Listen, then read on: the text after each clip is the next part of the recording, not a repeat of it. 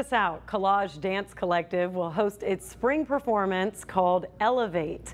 The event is scheduled for April 20th and the 21st. That's this Saturday and Sunday at the Cannon Center.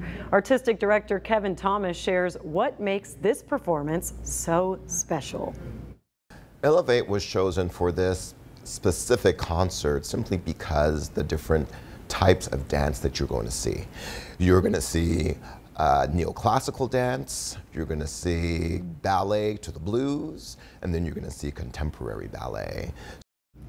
This is the Memphis premiere of choreographer Wayne McGregor's Chroma, which is an intensely emotional style of ballet. The performance will also feature the award-winning score performed live by the Memphis Symphony Orchestra.